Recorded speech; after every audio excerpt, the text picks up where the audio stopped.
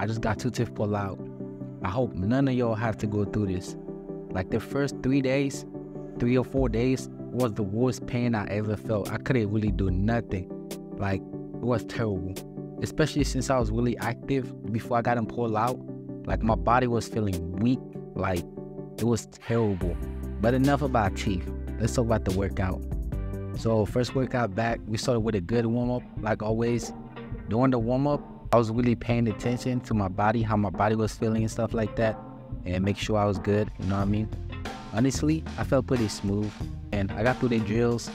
My warm-up felt good, and I felt like I was back a little bit, you know what I'm saying? I feel like I was getting better.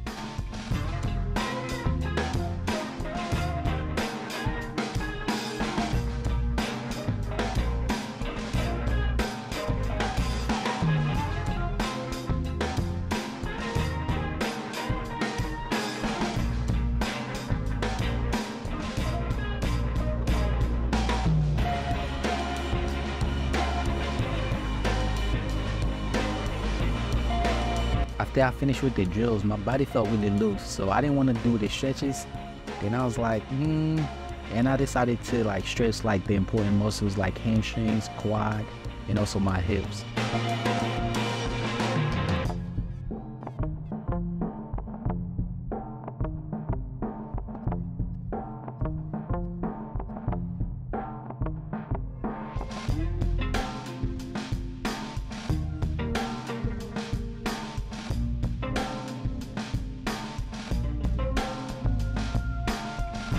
After that, we did some leg swing.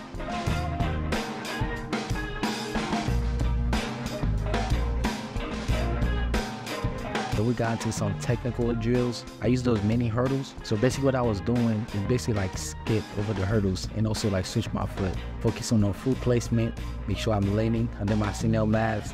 Also a hip flexor work, just also work on my hip flexors and technique. Also like learning how to switch my leg faster again, because I just took a minute without sprinting. So I gotta make sure I'm like getting back into it. We did a lot of them.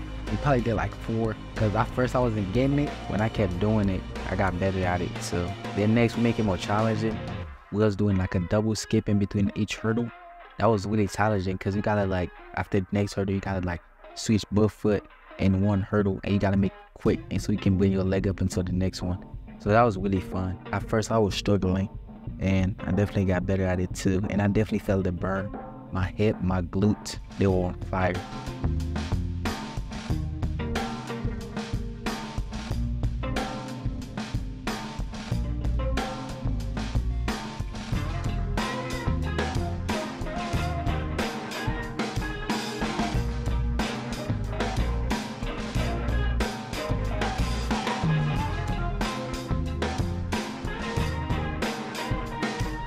Yeah, we got to the fun part. We did some double leg pulls over the wicket.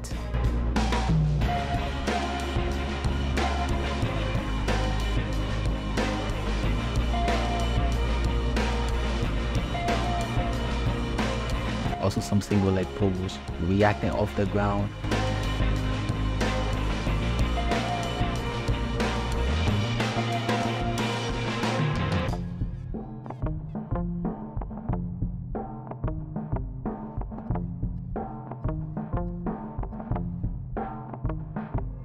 To make it even more fun, I added a hurdle at the end so I could jump over it. I think it was really fun. Jumping is really fun as long as you do it right and you don't feel no pain, and that's one of the easiest way to get faster in my opinion.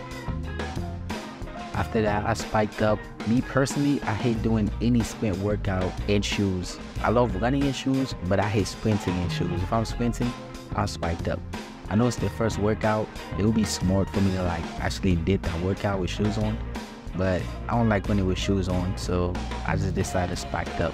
So after that, I did a couple wicket sprints. I know y'all can't see the wickets because like it's same color as the track. I was really focused on technique rather than intensity. I wasn't blasting out and going crazy. So I would say about like 75%, 80%. This is my first day back. I didn't want to go out too hard and mess up my hamstring or none of that. So I was being smart about it. And after that, I finished with some stretches, basically a little cool down. You might also find this video helpful. Check it out.